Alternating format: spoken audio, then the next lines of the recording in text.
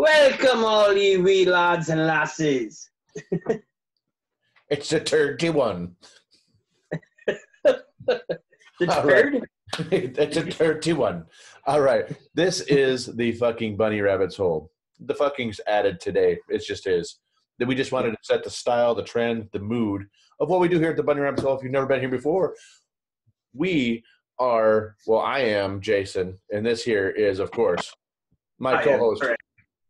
The Craig. It's the one and only, the Craig.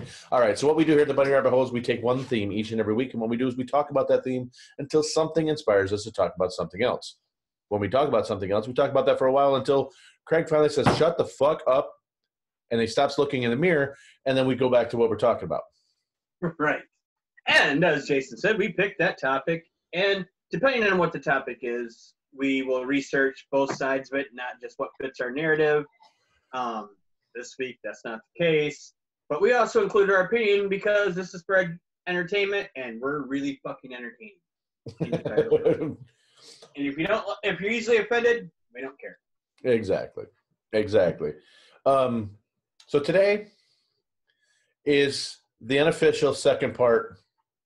Yes. To our Sean Connery episode. Yes. We talked a bunch about pre-Bond Sean Connery. Mm-hmm. Yes. So Craig had this great idea. Let's watch one of these films. And he chose it. And we watched it. And now we're going to talk about it. So I'm going to let you introduce it. So we decided, because, we're an adult podcast. We have foul language. So why not review a Disney movie? Yes. With being Darby O'Gill and the Little People. And the little people. The turdy little people. Starring one, a Sean Connery, next to a Janet Munro and Albert Sharpe. Yes. Now, it's on Disney Plus. It's free if you have Disney Plus. It's a quaint little film. Yes. I gotta say, I've watched it like 4 times in the last 2 days. Have you really?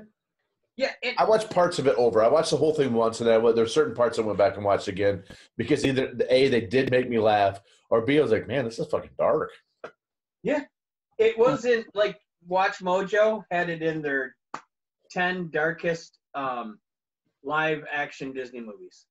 Oh, okay. I could see that. So, real quick, Darby O'Gill and the Little People, is it was the American production of a London-based. This film was cast in London in 1959, shot in Hollywood by Disney, and it was Robert Stevenson directed this film, right? And it had Janet Munro. It was written. The screenplay was written by Lawrence Watkin, and I believe the original story was written by Herminie Templeton Kavanagh. Yes. Now, Robert Stevenson, if you didn't know, actually directed a lot of well-known Disney and Disney-esque films from back in the day. He did Mary Poppins. He did King Solomon's Mines, Herbie, the Love Bug, Herbie Rides Again, Bed Knobs and Broomsticks. So he's got a long list of movies from this era. So he's well established, and we know Sean Connery. But then I want to talk about. Well, let's talk about the movie before we go. Well, before we get too far into this, we need to clarify something. Yes. It is Robert Stevenson, not to be mistaken for Robert Louis Stevenson. Yes. Big difference. Yes. Yes. I wanted to clarify that so there's nobody going, what the fuck? I thought you... No, not the same guy. not one's an author. Yep. And before we get too far, I've got to do the... I'm going to play something It's if I can find it. Mm-hmm. While you're doing that. Yep. So this came out in 1959, in June 26, 1959. It came out the same year as the original Shaggy the Dog, Zorro the Avenger, The Third Man in the Mountain, which also had Miss Monroe in it. But it also was the same year that Sleeping Beauty came out. Right. Which was the sixth animated film from Disney. Right. I'm hoping all you will be able to hear this. I'm going to play this real quick. Have you ever seen a seagull? Can you hear it? Yes. That would be a one Sean Connery singing with Janet Munro in a duet. My bonny Irish girl. He's got a good voice. He does. Now, I equate him to Gaston from a less asshole version of Gaston from Beauty and the Beast. It is so funny that you say that because after watching the movie, I watched a bunch of YouTube clips of people reviewing the movie. You know, other people reviewed this fucking movie. Yeah, I'm like, yeah, like one girl who is actually Irish and in Ireland who just spent the entire time complaining about the accents, and like, oh shit, I got lost. What were you talking about before? Reviewing the movie, and I was talking about Gaston. Oh, Gaston. Yes, one girl actually said he looks like Gaston. Oh shit! Yep. That's what it reminded me of in the film. But he's I would say the other guy would be more good. The other guy was, I forgot what his name was. He was the asshole. Pony Seguri. Yeah. That was his character name. He was played by one Kieran Moore. Yeah.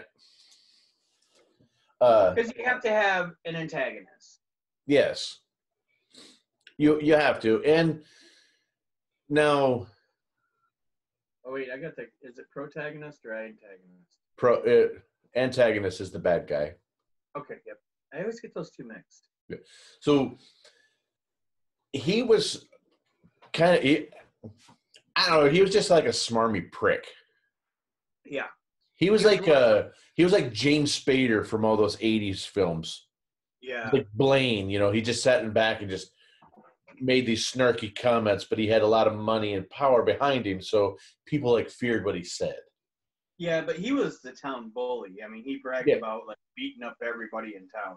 Yes, and when Sean Connery was first going to beat him up, Janet tells him he'll hurt you or something. He'll. Okay, but her name in the movie is Katie. Katie, yes, it's Katie. Little Katie. Little Katie. But yeah, so let's start from the beginning. So Darby O'Gill is played by one Albert Sharpe, who I really enjoyed his performance. For a 7-toothed, but he wasn't a drunk. He was Irish, but he played the Irish drunk, but he wasn't a drunk in the movie. Right. He was at the pub all the time, and Katie does explain that, he didn't drink. Well, he drank, but he didn't get pissed drunk. Right. Well, and he basically had stopped drinking after his wife had passed, her mother. Yes. So Darby O'Gill, who likes to spread tales of the little people. Mm-hmm. So that's what he would do.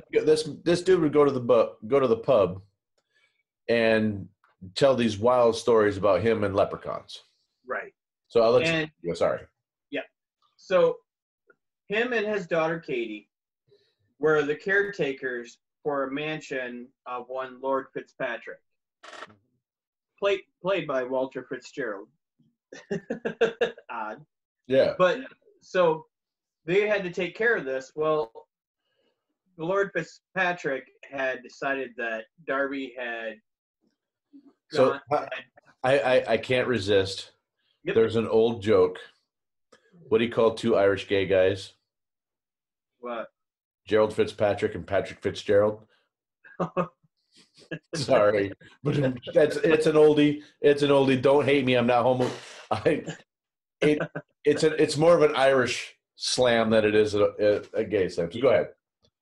So Lord Fitzpatrick decides that Darby has gotten on in years, and it's time to replace him. Mm-hmm. So he comes into town. The beginning of the movie starts with Pony's mom, Sheila, who was just a fucking bitch. She was one of those conniving. I mean, she looked like she could have been Donald Trump's mother. She looks like the witch that gives Sleeping Beauty the apple. Yeah, like Donald Trump's mother. Yeah. Same color, orange and everything. But so she is basically, her son is the town bully. Her son is Pony. And she is a manipulator. And so she wants to get her son to have Darby's job. Yes. So she's plotting that, and then the Lord comes into town. She sees the Lord coming into town. She stops him, talks to him, trying to push her son on them while Sean Connery's in the cart with them, and they're both kind of looking at her like, yeah, we already did that. And like Lord Fitzpatrick said, I like this. He tells her, he's like, well, I'd rather have somebody from out of town because I think the people respect them better.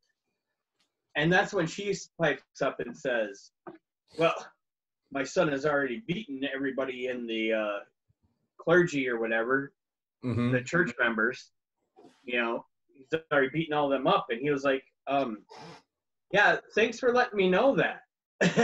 As in, no fucking way he's getting the job. And out he goes. That makes it even less getting him the job. Yep. So at that point, Lord Fitzpatrick takes old Shawnee. Oh, Donnie boy, come with me. And they go to the manor. And at this point, Darby is in the pub telling his stories. I'll let you take over from here for a minute. When he arrives, he sees Katie, and he wants to know where Darby is. And she's like, oh, he must be out doing, because when Lord Fitzpatrick shows up, the place doesn't look that great. No. And it looks like Darby should be replaced. It's like he's not doing the job. And there's all these rumors of him telling wild stories at the pub. And when you're telling wild stories at the pub, chances are there's some whiskey involved. Right. So she's nervous when she sees Lord Fitzpatrick and this ravishing young man that's with him, that mysterious man. Right. So she says she's going to run and go find him. And I forgot where. I think she said he was at the stables or something. Well, he went to get his blade sharpened because he was going to. That's what it was. Yes, he was going to get his scythe sharpened so he could actually do his job. Right. Which apparently he wasn't going to get his tools ready until the Lord got there. Right. So she takes off to go find him, and that's when it cuts to Darby in the pub telling his first tale of his first encounter with King Brian. King Brian, who I liked King Brian. Oh, I did too. That guy put on an amazing performance. Hold on, I'll tell you who it was. King Brian was played by Jimmy O'Dia. Nice. Now, okay, I want to stop right there because all of these people were cast in London and then brought to Hollywood to film this movie. Right. So now this is 1959. That is a tremendous amount of money a company's putting together to get all these people, bring them to a soundstage, and find areas in and around Los Angeles that kind of looked like the Irish Hills to shoot this damn movie. Right. So so now he meets King Brian. Now, Darby and King Brian are nemesis. Okay. Are they? Well, At this point, they are. I'm going to put it at this. They are nemesis, but it is a friendly competition. It is, to me, it's like the Larry Bird, Magic Johnson. Right. Neither one of them would have been as great as they were had they not been against each other from every level, from college to the pros, and Right. and then become finally teammates and friends when they're on the Olympics. Right. I see a lot of parallels between the two, where they're arch rivals on the court, but outside, are they really? Right. So it's not like Isaiah Thomas and Michael Jordan. Exactly. It's not. It's where Michael not, Jordan's ego kept Isaiah Thomas off the Olympic Dream Team. Right. Which is fucking bullshit. Right. Isaiah Exactly. Thomas should have been on there. Bobby Hurley was on the fucking Dream Team. Christian Laettner was on the goddamn Dream Team, and Isaiah Thomas wasn't. What the fuck? Right. Well, we had to have a couple college people. Anyway, so King Brian is put in a situation. Darby traps King Brian in a spot where, and I love how this starts. Is the first thing King Brian tries to do is ask Darby to look away, and Darby's like, no, that's when you get away. You didn't say how he got there. I didn't, did I? No, and that's important. That's an important plot point. It is, yes. Going up the hill. I mean, he was in the pub telling a story, and you kind of jumped ahead with it. How many of them beers did you have, Jason? I'm still on me first. It's a turdy turd. It's a turd. Break everything into turds. Side note, when I was learning roulette, how to deal roulette when I was a pit boss at the casino, I was taught by this guy who was one of the Latino countries is where he is from. Okay. I can't remember which one. But anyway, so he was teaching us. He's like, you break it into a turd, and a turd. I'm like, are people shitting everywhere? What the fuck? How many times do I got to slice it? Right. God, you want me shitting all over the place? Oh. I got this turd. Okay, go ahead. So, yeah, I'm going to stop you there and kind of bring us back to it. So, Darby's at the pub telling his stories. The Reverend comes in and says, hey, or not the Reverend, the Father O'Doul. We'll call him Father O'Doul because I can't remember his name and I'm not looking it up. We'll call O'Doul. Yep. O'Doul. Oh, sorry.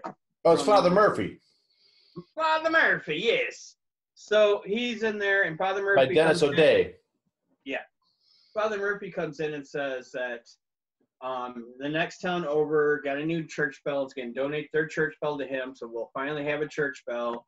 If some brave soul who has a horse and a cart can go get it. For some reason I was thinking that happened after. Nope, it was before. It was before. Yes. Yeah, so he asked somebody with a horse because the priest or Father Murphy's like, because I don't have one, would be willing to go to the other town and get it. And who's the dickhead again? Oh, hold on though, because this is an important part too, because he says, because I don't have one and I'm not going. Yeah. The dickhead was Pony. Pony, yes. So Pony steps up and says, I'll go. How much does it pay? And the priest says, I forgot what the priest said, but he says, I'll do it for £2. Probably come up with 2 shilling. Yeah. And then I think it's more worth 2 shilling 10. Yeah. And then he was like, I would have gone to 3, but and then they dicker about this. So it kind of shows you that Pony he's a dick and he's only in for himself. Right. This is when Darby steps up. Go ahead. I'm sorry. So this is when Darby steps up and says that he would do it for nothing.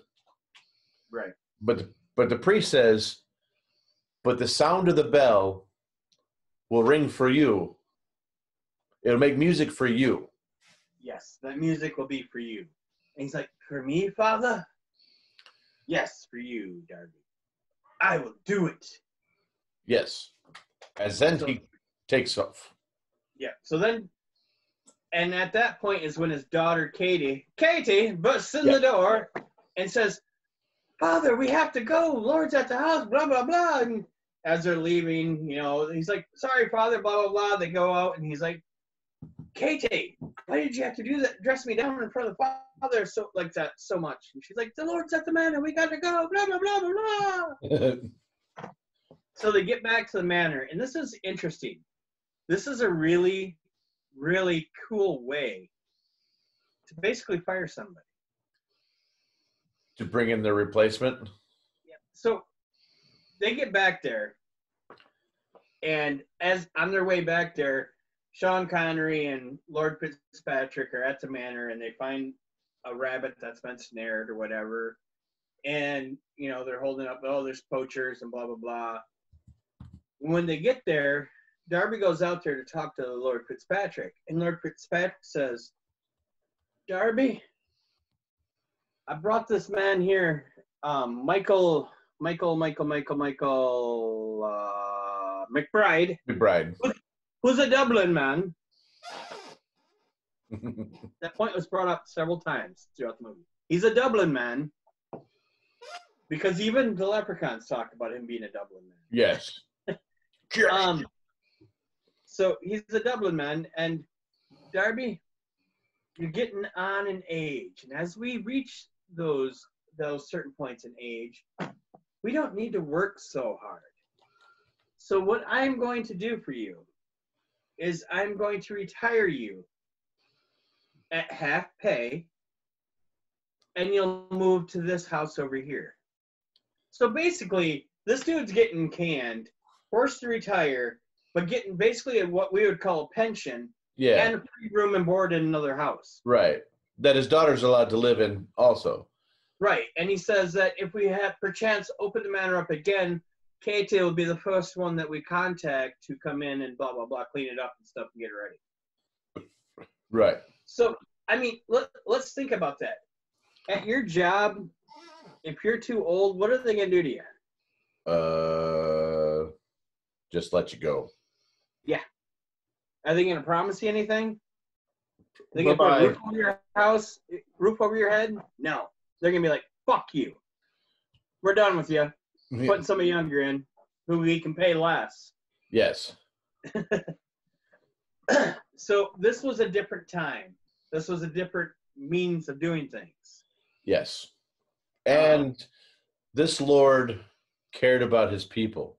Mm-hmm. This Lord was definitely not related to Donald Trump. Not Donald Trump does not approve of this message. But I don't give a fuck. Joe Biden does. So anyway, at that point, now the Lord leaves, and as he leaves, he goes through the town where Sheila and Pony stop him so she can introduce Pony to him. And he's like, he's a big man. And she's like, yes, he is. And he's like, okay, see ya, bye. Basically, that's all he says about him. Yeah. She's like, see, he said you're a big man. You'll have the job before you know it. So at that point, we flash back to now what is Sean Connery and Darby. Yeah. And at this point... Did we miss the first meeting between King Brian and... Not yet. That's right after this. Are you sure? Yep.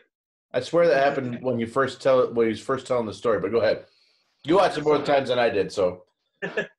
So, at this point, him and Sean are talking, and Sean's like, okay, well, I'm going to go down to the tavern and the inn and book a room and blah, blah, blah. And he's like, no, you'll stay here with us. He's like, are you sure? And he calls Katie, and he's like, no, Katie, it'll be no trouble. I'll go down. No, you'll stay here. So then it's getting dark. Stay here. Yeah, it's getting dark. And, well, before that, he's telling stories of little people.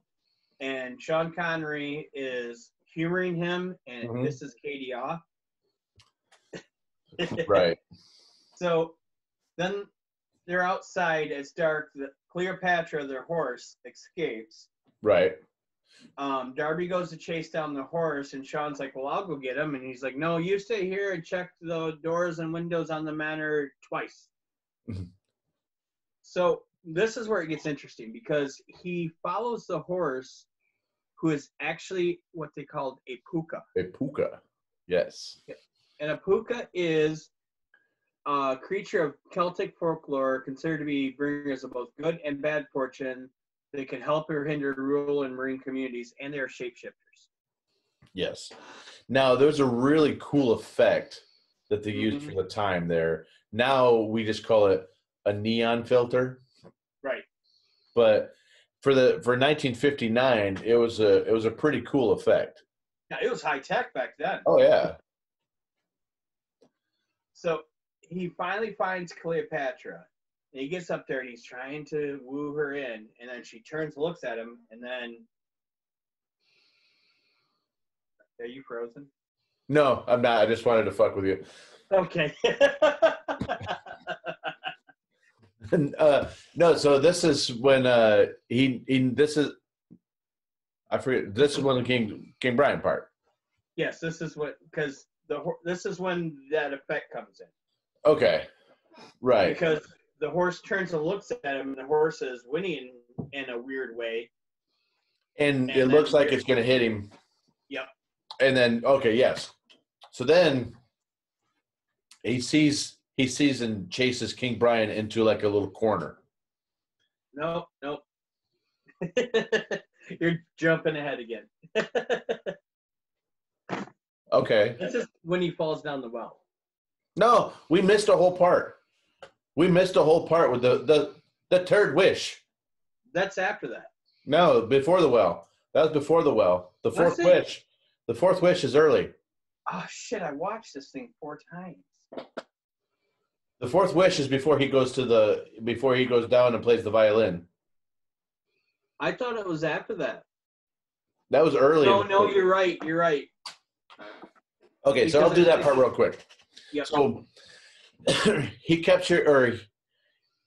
of corners King Brian, who is the king of the little people, or leprechauns in others. So he finally does this, and King Brian's like, hey, look over there, motherfucker. And he's like, motherfucker, I'm looking right at you. Because if you look away from a leprechaun, that gives him a chance to take off. Right. So he's like, I caught you. You need to grant me my wishes. So he says, okay. So I don't remember what all the wishes were, but one was pot of gold. Health. And there was another one. But King Brian's like, okay, look. You're a worthy adversary. I appreciate everything you've done. I'm going to go ahead and grant you another wish. I'm going to go ahead and let you do some more wishes. Right. So Darby's like, okay. I'm not a greedy man. I'm a good guy. So I want the same pot of gold for this guy, this woman, this guy. And so King Brian at that point starts laughing, and he says, I grant you wishes big or small. I grant you, but you wish a fourth, you lose them all. I grant you 3 wishes, big or small. Yeah, 3 wishes. Yep. Ask a fourth, lose them all. And then at that time, Darby's like, oh, fuck, God damn it. Yep. And then the pot of gold goes away. Yep. Okay, now to Cleopatra, and then she rears up, and boom, Darby falls down a well. He falls down a well, which is really odd because from the outside, it just looks like a regular well. But when he falls down it, he is spread out lengthwise with plenty of room to fall down this thing. And he's laying at the bottom, and 2 leprechauns go, I think he's pig dead. Now, I want to talk about the well for a second. Mm-hmm. Okay. Jack and Jill went up the hill to fetch a pail of water. Okay. Why the fuck would you put the well at the top of the hill, the farthest fucking point away from the water? Now you have to dig the entire length of the hill and then go down to where the water table is. Right. He goes up this goddamn mountain and falls in a goddamn well. Who the fuck is digging a well at the top of a goddamn mountain? It doesn't make any fucking sense. Right. But he did it. It's the magic and wonderful world of Disney. And apparently in Ireland, that's what they do. So he falls down. Now there's two little people that meet him at the bottom. Yeah. See, now, I remember where I fucked up. Because it's when he was telling the story in the pub that flashed to him getting the wishes. Yeah. My bad. Sorry about that. No worries. I was a little confused there. Like, oh, maybe I wasn't drinking, was I? No, I watched this fucker. But I only did watch it once. I'll freely admit I was stoned the first time I watched it. But remember the quote about the 3 wishes. Yes. Grant you 3 wishes, big or small, but ask a 4th, lose them all. Right. So he falls down the well, and he wakes up. They take him to King Brian, and he tells King Brian that my father told me stories about the little people, and there's 3 or 4 things they love: dancing, hunting, and drinking. Yes. And I think there might have been a 4th one. I can't remember it. But yeah, the hunting having to deal with chasing foxes. Right. And so King Brian's like, well, why don't you play us a song? We have a harp right here. He's like, nah, I'm not real good with the harp. Because at this point, also, before all that, King Brian had said, you're here with us, because they cast the come hither on him. Mm-hmm. And that's why Cleopatra let him up there, the Pookie or whatever, knocked him down there. And now he has to stay there forever, but he doesn't want to leave Katie. But yeah, now he's technically their guest, but prisoner at the same time. So he's kind of like Renfield to Dracula. Right. At this point. He's free to go, but now he's not. He's free to roam the grounds, but he can't leave. Right. Yeah. So they're talking about that, and then he tells them that what his father told him, and he's like, so the king has to play the harp. He's like, no, I'm no good with the harp. He's like, I'm good with my fiddle. He's like, well, I got a Stradivarius. No, I'll just run home and get my fiddle real quick. I'll be right back. And he's like, bring the Stradivarius. So he plays the Stradivarius, which is interesting because the actor had no idea how to play, and they got somebody who did, who was basically stood behind him, put his arms through his shirt, and played the fiddle for him. Are you serious? Yep. Wow. So that's kind of like the movie Crossroads, not the Britney Spears one, but the one with Ralph Macchio where he has the Devil Went Down to Georgia moment, the guitar Crossroads Robert Johnson moment, and he's playing against Steve Vai, but it's not Ralph Macchio playing. No, because there's no way in hell he could play. There's no fucking way the Karate Kid's playing like that, because he would have been in a lot more shit if he had some talent. Right. Yeah, because Steve Vai is, and when it comes to those types of solos, is one of the best. Yeah, fuck yeah. Okay. So they bring him. But the song that it's funny, the song that he plays to get him going is a song called "The Fox Chase." Right. Which he keeps picking the tempo up because they're all dancing, and he continues to increase the tempo until they all get on their horses and go on a fox hunt. And they like do this fucking mosh pit on all these little white ponies. Just circle. That's the goddamn circle pit. Old school fucking throw down circle pit. DRI motherfuckers just they're getting all amped up, and then they just run right out of the gut, and the fucking mountain opens up. They fucking flood out, and Darby's like, shit, I'm gonna start. He starts filling his pockets with gems, and then he realizes that the gate to get out of there is starting to close. Right. And he can't run very fast because he's weighted down with gems and gold. But apparently he never sewed up his pockets because they were running out of it the whole time. The whole time. It was like it was like a Bugs Bunny movie. I know that's a Warner Brothers thing, but it's just shit just flying everywhere. Right. So he gets out. At this point, now we flash to morning with Sean Connery and Katie. I'm sorry, I'll call him Michael McBride because that was his name. Michael McBride and Katie O'Gill, and they're wondering where Michael McBride comes in and asks Katie, "Where's your father at?" I don't know. His bed hasn't been slept in, but he'll be here. Mm-hmm. Yeah, his bed hasn't been slept in, but that's usually one of those things that you refer to as like, yeah, grandma's out with the meth again, so maybe she'll be back tomorrow. Yeah, got booty call. Yeah, yeah, he's out with widow, what's her name, and right. So, I just got lost. So, yeah. Darby's law. So, okay. This next little bit with sorry, I got lost too, because this is when they come back and say, "Hey, you fucked with us," right? And he's like, nah. Darby's like, nah. Hey. Have a drink with me. Before that, though, it actually is where the courting of Michael and Katie happened. Yeah, I just kind of want to skip over that part. But that's when the song came in. Okay. Irish gal. But then we'll get to so they flash this full courting scene with Sean Connery and Jessica Munro, and then it's Darby at his barn, and I'll let you go ahead. Darby at his barn. Yeah, isn't that where he that him and King ran in? Oh yeah, okay, yeah, okay. I forgot the location. So this is where he starts he talks the king into King Brian, right? Yeah. Yep.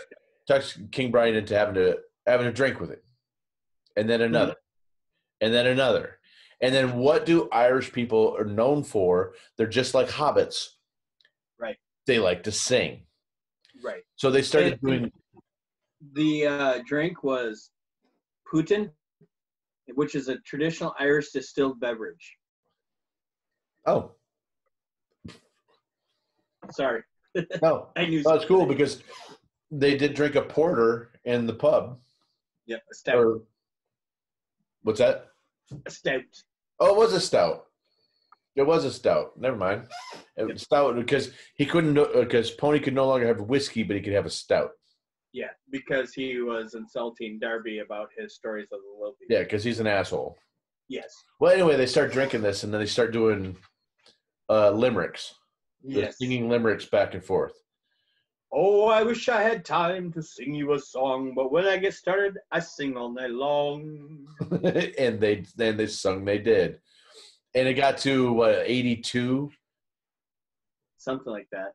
It was, I was like, where are we at? 82. 82. Oh, I wish all barmaids were like Mary McCluskey. When she served you a drink, why, she served you a good whiskey.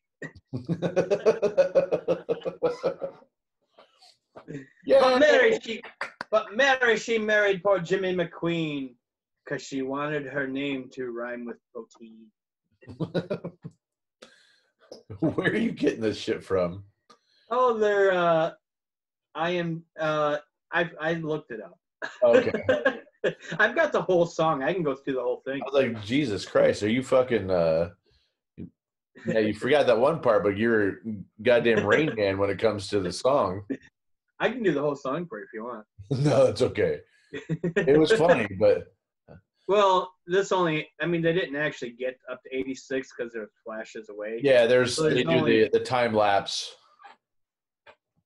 But they're drinking. They have a drink for every limerick that they do. Yeah, yeah. And like one of Darby's, I like this one. Oh, I wish I was married to old Willow Tunny. She's ugly as sin, but has beautiful money. Nice. Nice. Okay, go ahead. In the drinking game, the Putin, to capture. Oh, so what he ends up doing is they do this and they do this and they do this. And they keep singing and singing and drinking and drinking and drinking. And all of a sudden, Darby opens up the curtain and it's sunlight. Right. So now he can capture King Brian because his powers are nullified. Right. And he grabs King Brian and throws him in a bag. And then he doesn't do his first wish then, right? No, he says, well, actually he does. Because he says, he does because that's how he holds it. Yep. Yeah. I wish you would stay with me for a fortnight while I decide what my other wishes will be. As my first wish will be to protect my remaining wishes. Yes. So then he starts walking around town with this knapsack that's kicking and screaming. And, it looks like he's got, a live cat in a knapsack on his back, which is back then in the 50s is probably what it was. Right. Oh, then he takes it. Oh, he goes through the whole pub thing again, but it's really. But he refuses to open the bag, so nobody gets to see into it. And then he does put a glass of whiskey down there. Yes. And then the glass pops back up when he catches it empty. Yeah. Everybody's standing around listening as it goes goop, goop, goop. The important part, it doesn't come until he shows the bag to Sean Connery. Right. Or Mr. McBride. Michael McBride. Mr. Michael McBride. So he shows the bag to Michael McBride. Now it's getting darker at this time. So he's like, okay, fine. Look in the bag. He opens up the bag. Michael McBride looks in there, and it's a hair. He's like, no, look again. Yep, still a rabbit. Oh, I wish you could see him. Granted. Yes. And because anybody who's ever role played or anybody who knows anything about the twisted power of wishes. Yes. And it's also we've talked about law of attraction, the power of the universe. It's all kind of the same type of game. If you're not specific to the exact thing that you need, you're going to get fucked with. Right. And that's exactly what happened in this situation. So how did King Brian fuck with Darby, Jason? He did because Michael McBride saw him in the way that he thought he was going to be, which was a rabbit. Right. And then when Darby looks in, he's like, well, you said my wish was granted. And then he's like, and it is. He saw me in my form as a rabbit. Yes. But he will see me in my true form tonight in his dreams. In his dreams. Creepy as fuck there, let me tell you. Right? Okay. I'm glad you said that because I was like, no, wait a minute. So what the fuck are you going to do with him in the dreams? And why is he going to remember? Because everybody dreams every night, but you don't always remember. Right. So what the fuck? What are you going to do to make sure this dude remembers you in a dream? Right. So at this point, we flash to Sean Connery sleeping in a bed. Yes. And King Brian pops in. And, basically wakes him up and says, hey, I told you you'd see me in your dreams. Here I am, blah, blah, blah. Go get Katie, make her fall in love with you, do the bonk, and then, have kids, get married, blah, blah, blah. Do what you guys do in the whatever time this period this was, the 20s, the 30s, the 1800s. Yeah, at one point, King Brian, excuse me, and Darby have a conversation about if Katie could find her true love and fall in love and settle down, would Darby because Darby didn't wish for gold or anything like that. They had a whole conversation about it. He's like, she doesn't want the gold. She doesn't want this. I just want Katie to be happy. Well, he made this whole point. He made this whole point about when, or I think this is later actually, but I'm going to bring it up now. Is he has thought about wishes more than probably any person in Ireland. Right. And he at this point understands. I mean, we're going to do a deep character dive right here. He understands the power of wishes and how it truly can affect the person on a huge level. Now, one of the things he tells one of the people at the pub was, sure, you can wish for the largest mansion out there, but you didn't wish for the money to upkeep it. Right. You're going to be the loneliest person in the biggest house in Ireland. The poorest person.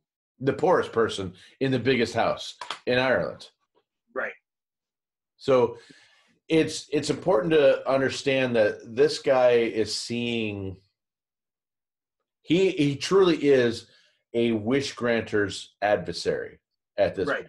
Now they're throwing, I mean, this is Ali Frazier here, man. I mean, they're throwing haymakers and they're hitting each other all the way through this thing because they're truly, they're frenemies, I guess is what best you could say. They respect each other, but they don't want to let the other one have the upper hand. Right. And go ahead. So the point was I was going to make with all that is it's cool to see. I mean, this is 1959. You're seeing depth, true depth within layers within a character that otherwise could have just been, a throwaway character in a lot of other. This character could have been a throwaway character in so many other stories. Right. He's Norm from Cheers in Robin Hood. Right. Type of shit. So it was cool to see the growth of the character throughout it and the adversarial, playful rivalry that King Brian and Darby had. But at the same point, after the dream, you start seeing the growth of Michael McBride. Yep. And up until that point, Michael was a very he was in it. It wasn't even in it he was in it for like 30 seconds. Right. Twice in the first 45 minutes of the movie. Well, and something that we didn't bring up earlier is Darby had talked Michael into not telling Katie that Michael was his replacement. Right. Michael was his helping hand. Yeah. And so we also, there was another part between all the Darby and King Brian stuff where while Michael and Katie were courting, they ran across Pony. Mm-hmm. And Michael was getting ready to fight Pony, and then Katie jumped in and kind of pissed Michael off. Touch him, I'll never talk to you again. Right. And Michael's like, I don't need you to fight my fights for me. And she's like, oh, he would have clobbered you. And you're like, you think? Really? Yeah. Have so, you looked at me? Right. I'm fucking James Bond, bitch. Right. So now we go back to Darby and the King, and, they're going back and forth with all this stuff. And he's got the King as his basically prisoner. Right. They're going about their life. And lost track, sorry. But so the conversation that he has with King Brian is, how can I make my daughter happy? Yeah. How can she live her life better than I did? How can she have a better standard of living than I did? Essentially, I mean, in a nutshell.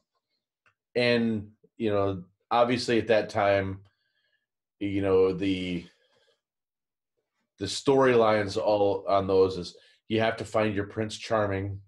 You have to Right. find the one, and Right. then everything is going to be happily ever after. So that's Right. kind of the same vibe that's going on here is, let her find somebody that she can fall in love with, or not even fall in love with, just find somebody she's going to marry and then fall in love. Yeah, and this is when it gets really fucking twisted. Yes. Because at this point, now, Sheila, Pony's mother, intercepts a letter from Lord Fitzpatrick that says that Michael McBride is taking over for Darby. Yes. And she's talking to her friend at the pub and going, oh, should I tell, what's her name, Katie? Oh, what should I do? Well, yeah, and the other lady's response was, well, wouldn't it be a good Christian thing to do to tell her? Yes. How fucked up is that? Yes. It's a good Christian thing to do and go tell this girl that she's being evicted from her house, getting kicked out, has no hope, no future, no nothing. Yeah, that's a good Christian thing to do. Yeah. Oh, you homeless little devil, you child. Right. Sorry, princess. Right. And one thing we forgot to mention is at the beginning, Pony's mom Sheila was telling Pony that he needs to get with Katie, and he's like, well, if I had that job, I'd have my pick of any girl. And she's like, but Katie could help you get the job. Yes. So you need to sleep with her to get the job, and then you can have to pick whatever girl you want. Right. So now at this point, Sheila shows up and tells Katie, who is now pissed off, and now Michael McBride shows up, and she's pissed off at him.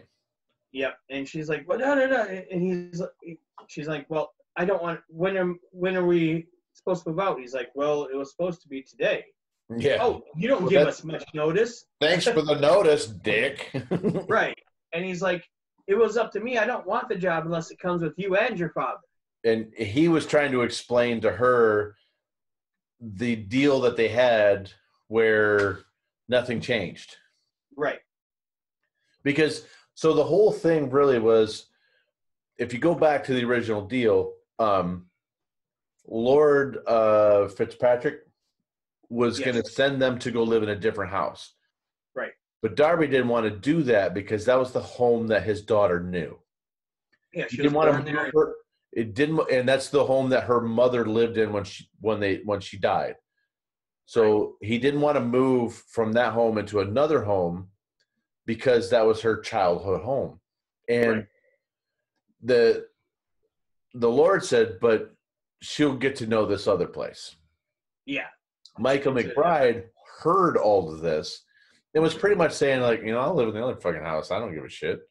Right. I make the same money to live over there. You two live here. I don't give a fuck. Right. But how long would 2 weeks be enough? He's like, it could be longer. Yeah, it could be longer. I don't give a shit.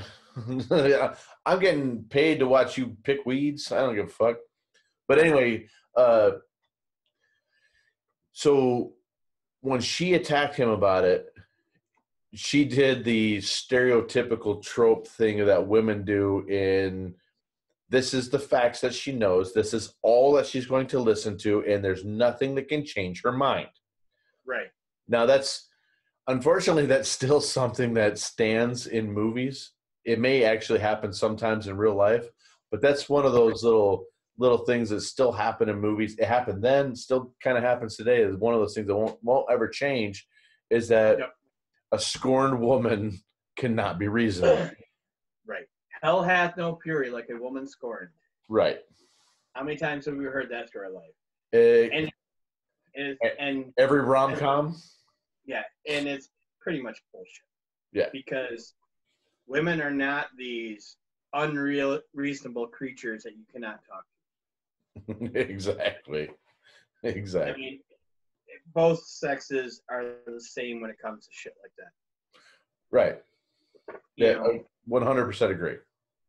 But so she's pissed off at Michael McBride. So he goes to find Darby, and Cleopatra runs off again. Yes. So she goes off to find Cleopatra, and because she wouldn't let Michael do it, and so Michael goes to find Darby so they can save her. Yes. And he finds Darby, and they go after her, and they find her. She's got a fever. She's sick. She's unconscious. And then the Banshee. the Dullahan. Oh, the Banshee. Yes, go ahead. You do the Banshee thing. So that's when a wailing sound, a screech. And Darby's getting freaked out because he said, "That's the scream of the Banshee. I've heard it one other time in my life. The night her mother died." Right. So when he runs up the hill to go after his daughter, that's when the Banshee's there trying to come after his daughter. He fends off the Banshee, and then they get her down there, but the Banshee's still wailing, when she's in the thing, and that's when we see the cart. Yes. And the Banshees, they use the same type of effects on it as they did the horse earlier. Yeah. Yeah. And the cart as well. The cart. And I forgot what the cart was called. It was called the Death Coach, and it was driven by the Dullahan. Okay. Yeah, the Death Coach. I like that's a cool metal band name. Death Coach. Yeah. I mean, there's Death Clock, but right.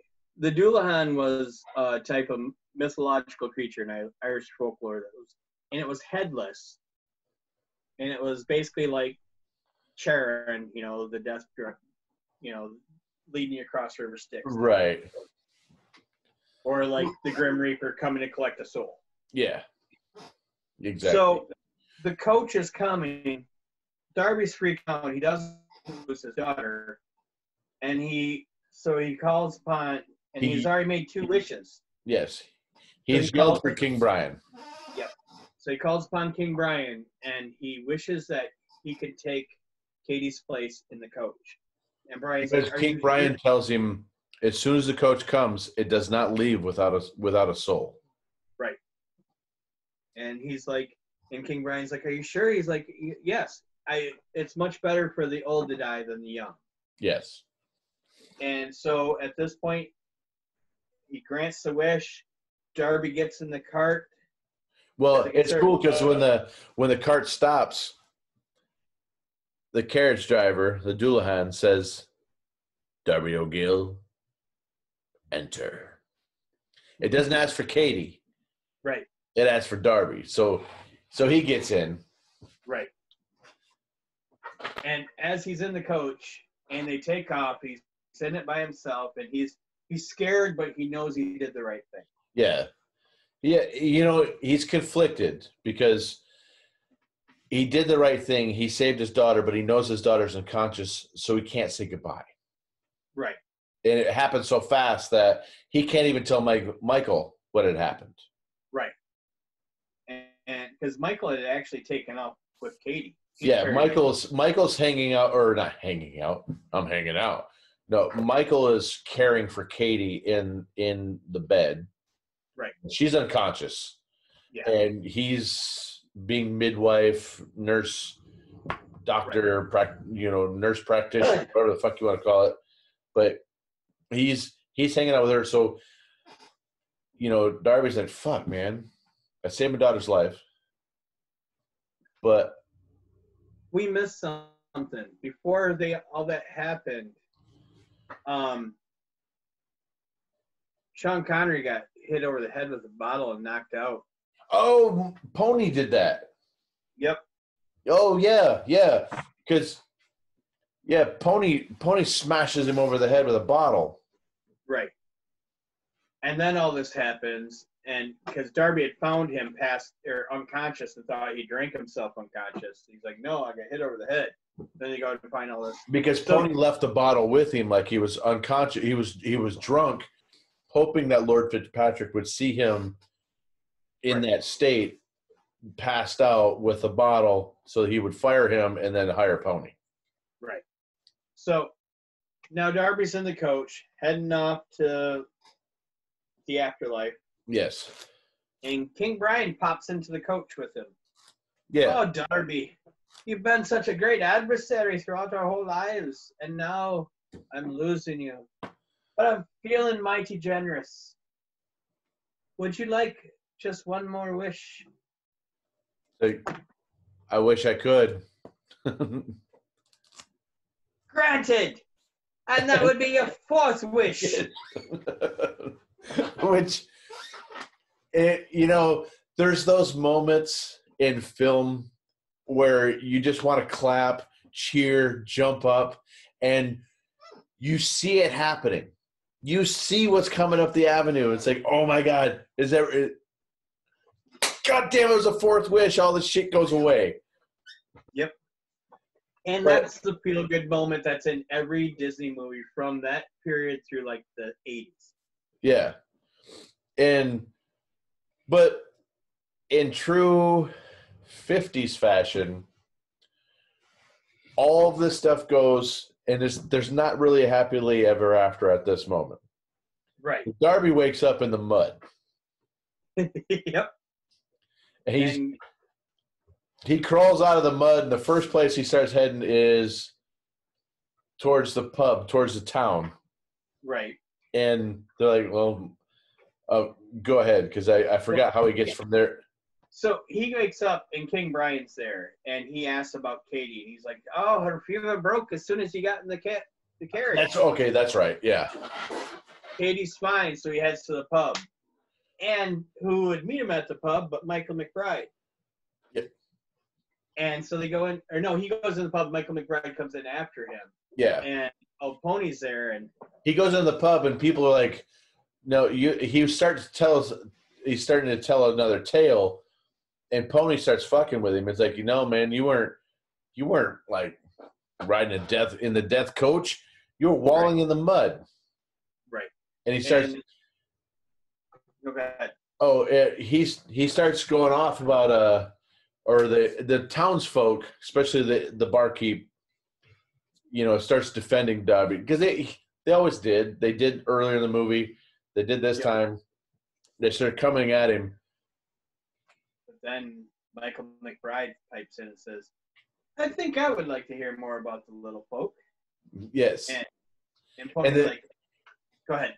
And then when he says, I'd like to hear more about the little folk and King Brian. Mm-hmm. Up until this point, most of these people had never seen him in the pub. Right. They've never seen him and Darby in the pub. Like, he's seen Darby like he's from fucking Harry Potter. Right. Darby in the pub. And so how the fuck does he know the name King Brian? Right. And it's interesting, the dialogue in this part, I really enjoyed. Because Sean Connery says, yeah, I met King Brian. Yes. Because I thought he had hit me over the head with a bottle. And he said that it wasn't him, but that you should face the consequences of it. It was you. Yeah. He's like, he said that I should pass the consequences of that on to you. And he's like, and Pony's like, well, what are the consequences? Well, King Brian suggested that I punch you in the face. Punch you in the face. I love that part. And so at this point, Pony goes to swing at Michael McBride. He blocks it, punches him in the face, knocks him down. They go back and forth. Pony, of course, grabs a bottle because he's a cheap shot artist. Yes. Swings at him. Sean Connery blocks it with an arm. It shatters over his arm, which fucking hurts. Yeah. And so Pony's getting the upper hand, and Sean Connery pushes him back and punches him, and he falls on a table, collapses the table. He tries to get up and passes out. Yes. Which is, for a 1959 fight, it was like a epic bar western brawl where somebody does the whole epic, and then boom. Right. They try to make one last gasp, but no, he's down for the count. Yep. And then at that point, it's poetic, and it's also poignant to say the church bell starts ringing. Yes. And Darby says, my music! Yes. And they're like, what the fuck are you talking about? So then it's Darby driving the horse and cart with Katie and Michael McBride in the back singing a duet, My Pretty Irish Girl. Yes. happily And then credits roll. ever after. Which is funny because when I was watching the reviews, Mm-hmm. you know, the different people reviewing it, the Irish girl that did it at the beginning of it, because the opening credits back then were like 10 minutes long. Oh, if you watch the opening credit, if you watch the beginning of the goddamn movie, it was everything. Yeah. And it was like, and she's like, oh my God, these credits. She's like, there's no way kids would sit through this today. No. Kids can't even read. How are they reading all this? I'm like, okay, kids can read. Let's calm the fuck down on that. No. So when I watched it, I'm like, so the whole movie's an end credit scene? Yeah, I mean, it was long, but back then, I mean, when we rented movies, we'd pop it in, and if the credits started rolling, we'd go hit the bathroom and shit and come back and grab our popcorn and shit and come back as the credits were ending. Exactly. But you had to hit play first because sometimes a scene would pop up before the beginning credits. Yes. So you'd sit through that scene, then the credits would roll, you go get your shit. Yeah. You know, because nobody wants to watch credits. And to our credit, when you're like, well, why don't you just pause the movie, go get all your shit and do that? We rolled movies all day long. Mm-hmm. Okay, so when one was done, the next one was in, and that's, you know, that narrow window is when you had, otherwise there were too many of us to stop, and then we would have watched half the amount of movies that we did. Right. If we would have done all that shit in between, because it told you better fucking hurry. Yeah. Or you're going to be behind. And we were all assholes enough to say, oh, you should have watched it. Yeah. And then we got to the point also when it was VHS, I was like, all right, movie's over. Hit rewind. I'm hitting the can because I got plenty of time. Yeah. Exactly. Yeah. But so that was, I'm going to ask you, because we've now reviewed the entire movie. We probably missed a lot of shit. But yeah. What did you think of the movie? So the story was kind of cool. And for a movie that came out in 1959 that I'd never seen before, watching it for the first time in 2020, I actually really enjoyed it. Right.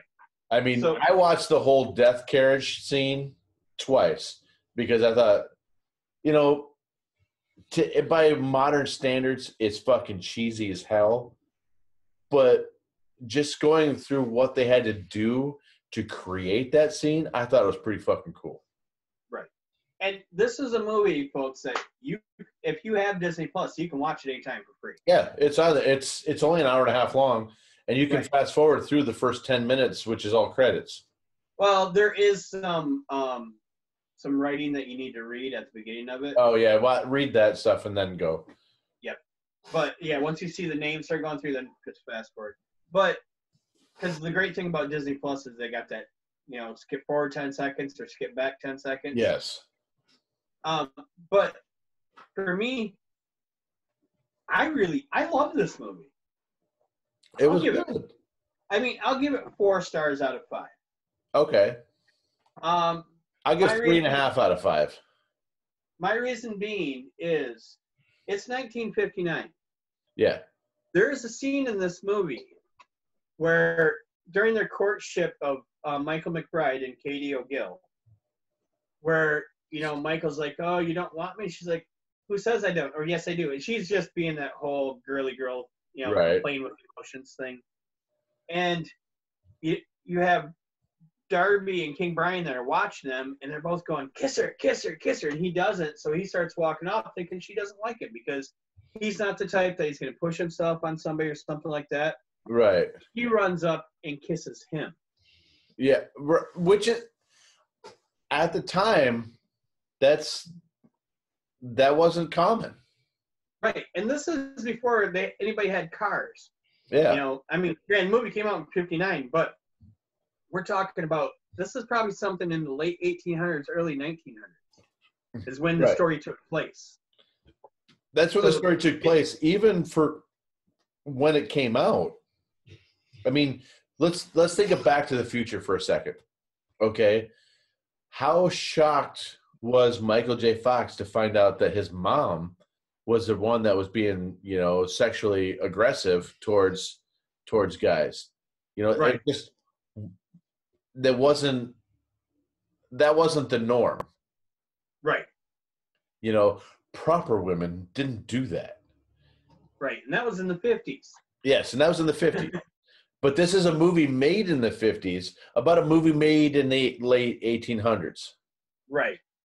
So, I mean, for that, the character development, the intricacies of the story, the special effects for the time were groundbreaking. Yes.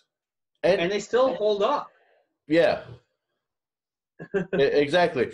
When he's fighting the Banshee outside of his carriage house, trying to keep the Banshee away from his daughter, and you got this guy jumping around, swinging at nothing. But I mean, obviously we can see it, but he can't. He did a great job. Yeah. Fending off a Banshee that he's not seeing on motion capture screens next to him when he's doing it, like you could do today. Right.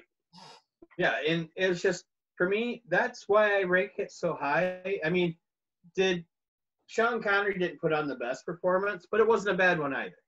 No, yeah, it was fair. He wasn't the main character in the story. The main character in the story was Darby O'Gill. Yes. Who put on a phenomenal performance. Yes. Katie was good. And Katie, if people haven't seen this, but they've seen Swiss Family Robinson, she was in that. So, okay. I want to talk about her for a minute. Mm-hmm. So, my mom talked me into watching Swiss Family Robinson when I was like 8 years old. She's like, you're going to love this.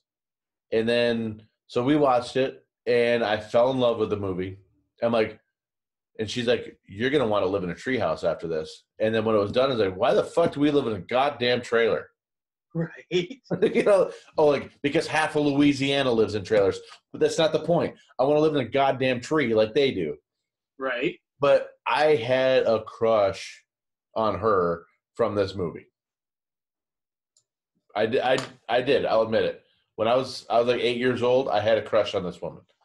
Yeah. Little did I know that this woman died before I was born. Oh. Yes. Janet Munro had a tragic life.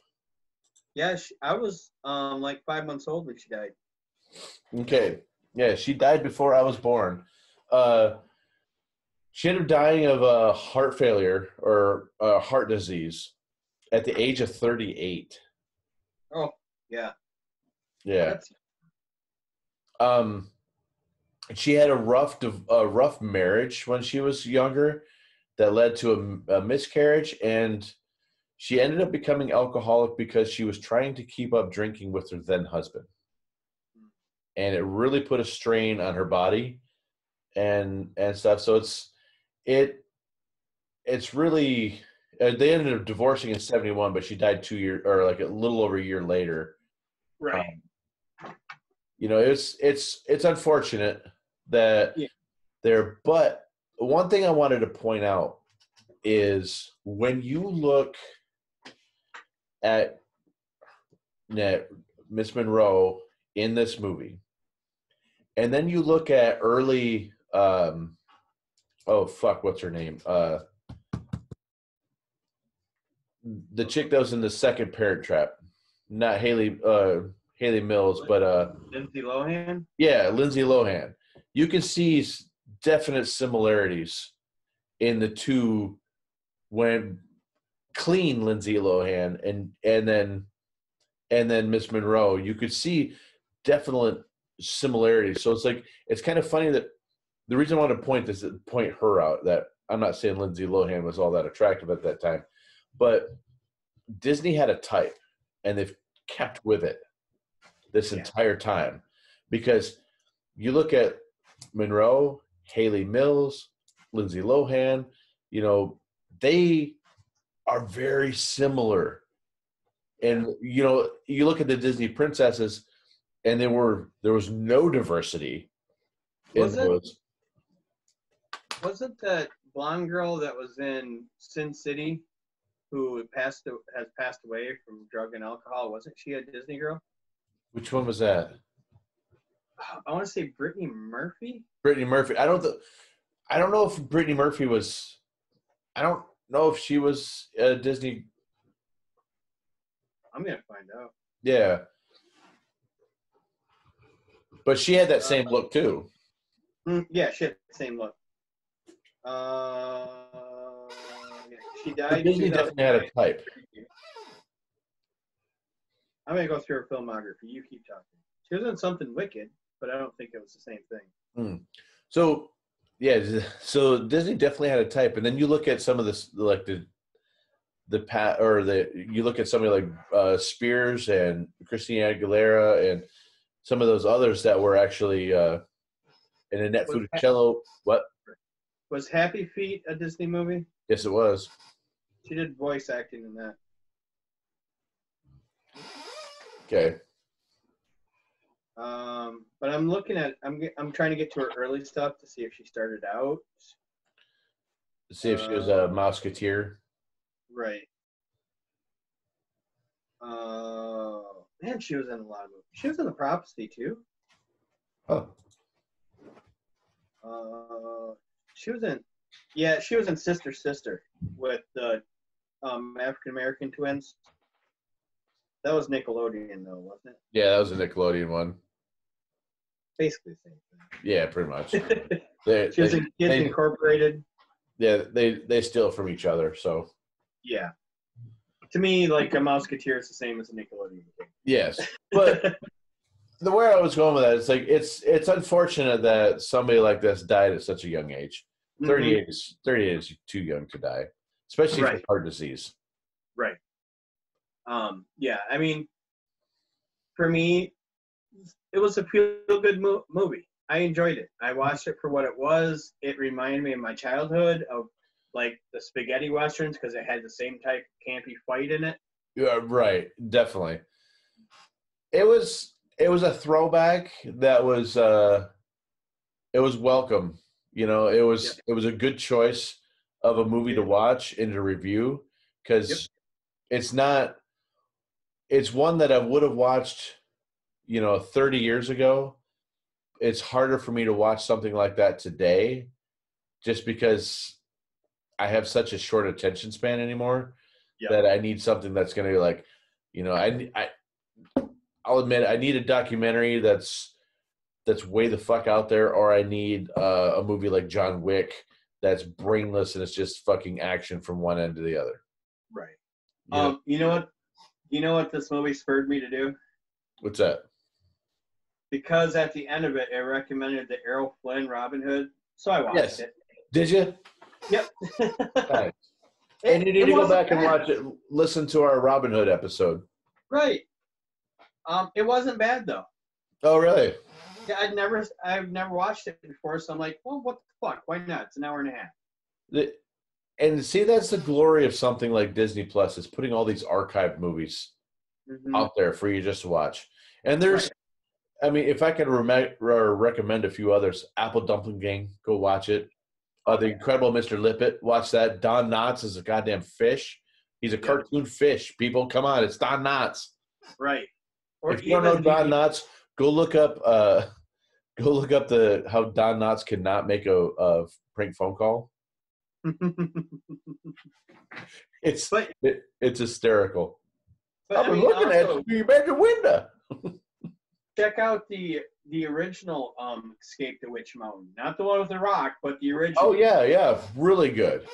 Yeah, I've never seen the Rock version, so I can't compare them. I've seen them both, but also, I mean, it wasn't bad, but it's it wasn't what I grew up with.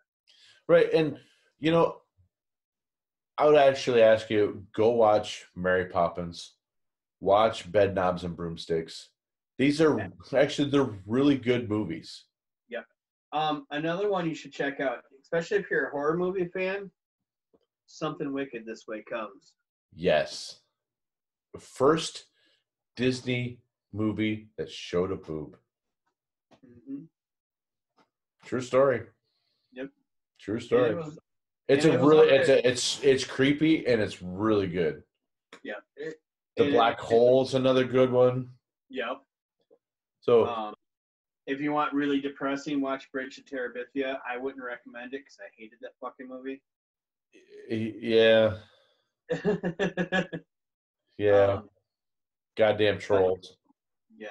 But anyways, I guess to sum up tonight's episode, Jason and I watched Darby O'Gill and the Little People. It was turd. Yep. There was a bunch of turds. There was shit everywhere. Shit. So yeah. So go, if you have Disney Plus and you got an hour and a half, why not? It's got Sean Connery in it. Right. And a brilliant performance by Jimmy O'D as King Brian. Yes. Yeah. There's singing in it like there is in all old movies. Mm-hmm. And I enjoyed it. I did too, actually. I did too. It's a fun movie. I recommend it. Just watch it. It's only an hour and a half of your life. You waste more of that shit just staring at your goddamn phone. I've had the melody to that pretty the Irish limerick. No, the pretty Irish girl one stuck in my head. Oh, okay. And let's point out one more time: Sean Connery, a Scot, playing an Irish guy. Right. From Dublin. He's a Dublin man. Yes. Because even King Brian at one point says, he's a Dublin man. I would expect more from a Dublin man. So, real quick, there's a movie called not the replacements. It's an Irish. It's by Alan Parker. It's a movie about Irish blues or soul. Hold on, I'll look up Alan Parker films. Yeah. So the one guy is talking. He puts together this Irish soul band. He's like, okay, so Dublin or Ireland is the blacks of England.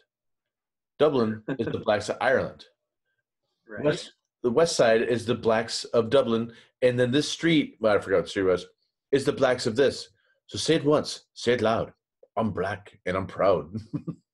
Did you know Alan Parker did Angel Heart? Yes, I did. Yeah. Okay. So what he did Fame in 1980 too. Around what year was this? Is there replacements? It's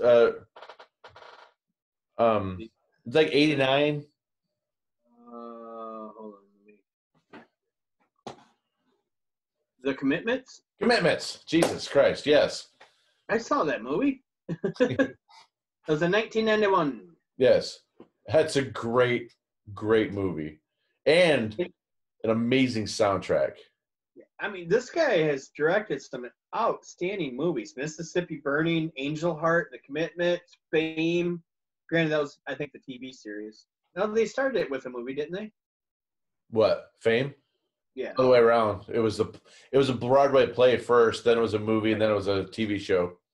But he directed Pink Floyd, The Wall. He did. I was just gonna say The Wall, Evita. Yep, Evita, The Road to Wellville, something called Melody. He did a lot of music stuff, movie-wise. Yep. Yeah, I would definitely. I mean, he's even got his own round thing of guitars. Huh. But The Commitments might be one of my favorites of all of his movies. Yep, I remember watching that. I think, yeah. But anyways, yeah. Tonight Jason and I took a trip down memory lane to memories that happened before we were born. Right. And we talked about a movie. We reviewed a movie longer than the movie was. Right. Right. But we had fun doing it, and we hope you had fun listening to it. And if you didn't, I'm surprised you made it this far. If you didn't enjoy it and you're still here, that's on you. Yeah. Well, I say kudos to your conviction. Thank you very much. Yep. Insert tagline here. Peace out. Love you guys.